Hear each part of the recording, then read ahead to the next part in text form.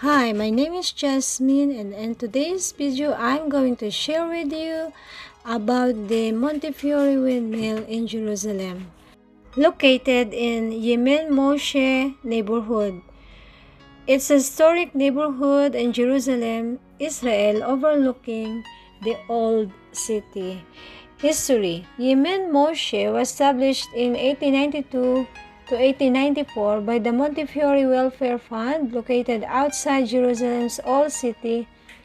It was conceived as a solution to the overcrowding and unsanitary conditions inside the walls. The fund was continuing the work done by British Jewish banker Moses Montefiore, and the new project was meant to mark the 7th year after the philanthropist's death. The name commemorates Montefiore's first name and a verse from the book of Isaiah 63:11-12. The land was bought in 1855 by Montefiore with money from the estate of Judah Toro and came to be known as Kerem Moshe Yehudit, Moses and Judith Vineyard, after Montefiore and his wife.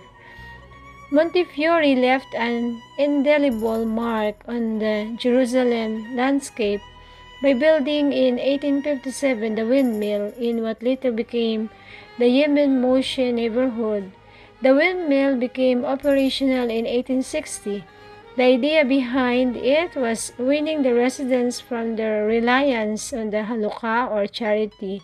Montefiore believed that a mill could provide them with a source of livelihood, but it was only operative for approximately 19 years.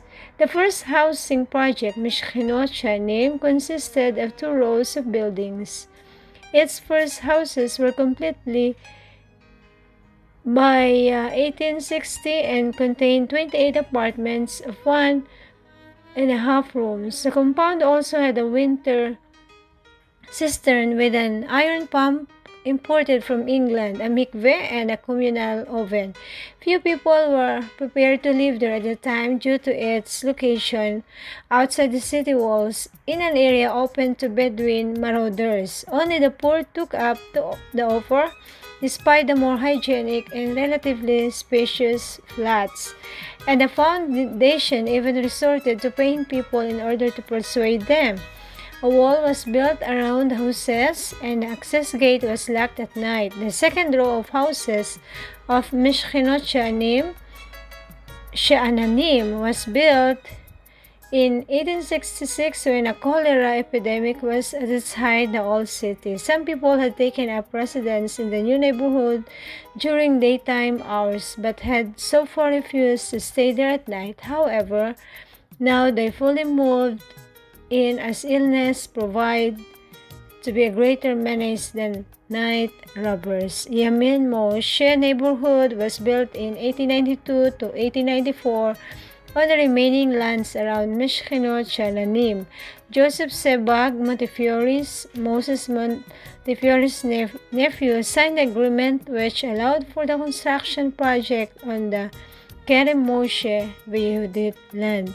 Other facilities and projects, in addition to the windmill, which was built to allow poor Jews to grind their own flour, Montefiore built a printing press and textile factory and helped to finance several agricultural colonies. He also attempted to acquire arable land for Jewish cultivation, but was hampered by Ottoman restrictions on land sales to non-Muslims. Today, Yemin Moshe is now an upscale neighborhood surrounded by gardens with a panoramic view of the old city walls.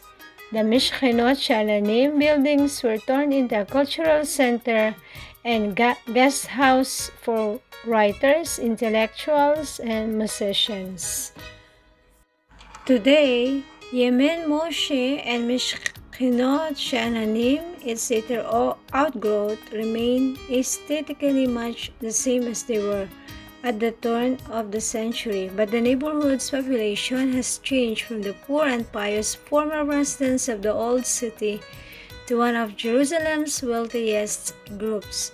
with a significant percentage of foreign owners who keep residences in Yemin Moshe as holiday comes. The neighborhood thus often takes on a marked emptiness during the off-season, which can actually make strolling through its greenery and gardens more pleasant.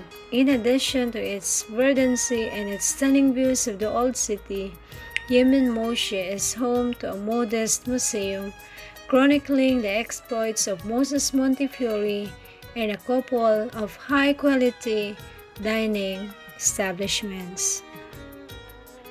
Yemin Moshe is a beautiful neighborhood with the charm of a French village coupled with magnificent views of the old city of Jerusalem.